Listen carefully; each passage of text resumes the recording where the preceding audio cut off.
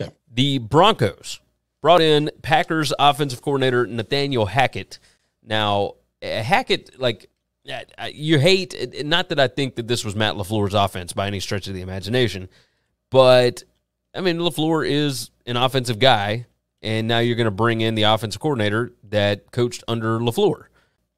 Is this a move specifically to try and entice Aaron Rodgers?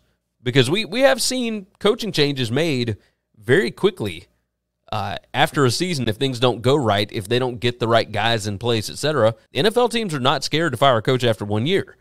Do you think that it's possible this was just done so that Aaron Rodgers knows somebody there if he were to come over to the Broncos?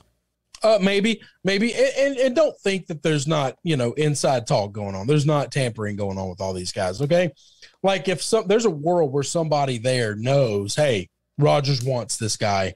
He wants to be in Denver. He wants to play with this coach. He's got a good relationship with this person. You make this happen, and this is just how all the pieces start to fall.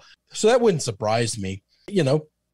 I think there's a chance that after Rodgers, if Rodgers doesn't go there, no matter how they do, Hackett might be a one-year coach anyway, because we're going to have new ownership, and new ownership might want some kind of say in what's going to happen to the team that they own.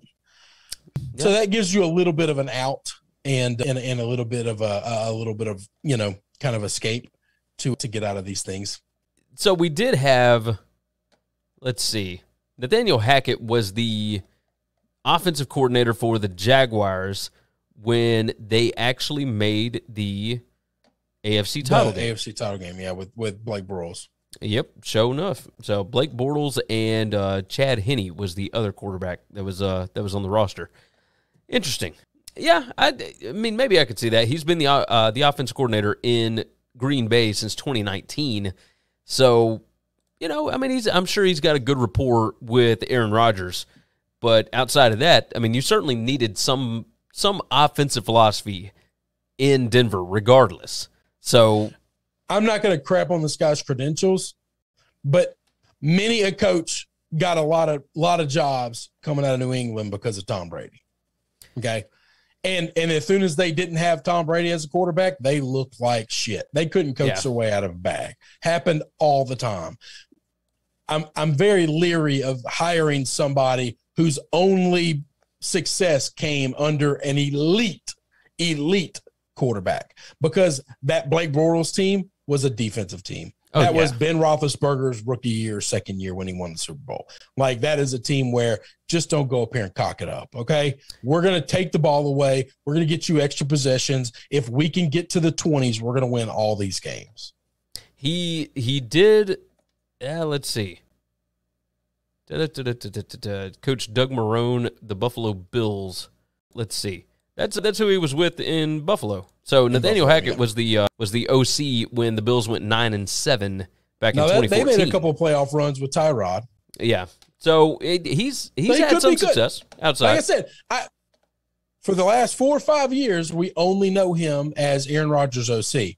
And I say this all the time about LaFleur. Let's be real careful. We're going to take his winning percentage, and we're going to say it's the greatest winning percentage any head coach has ever had in their career to start their career. That's right. But he also picked a job where he started off with an elite quarterback in his prime. He didn't have to grow him. He didn't have to teach him anything. He didn't have to mature him.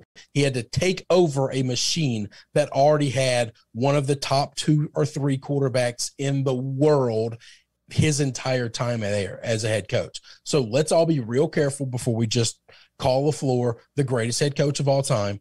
Let's be real careful how we judge Hackett. I think you certainly have a point there. You certainly have a point. He's been to conference championship games as an offensive coordinator. Has not been a head coach before. So we'll see. We got 2 guys that just got hired today as head coaches that have never been head coaches before. Thanks for listening to the Winning Cures Everything podcast. The website is winningcureseverything.com, and if you want to connect with us, we're on Twitter @GaryWCE, at Chris B. Giannini, at Winning Cures, or you can email us, Gary at winningcureseverything.com or Chris at winningcureseverything.com. Subscribe everywhere you need to subscribe, and we'll see you soon.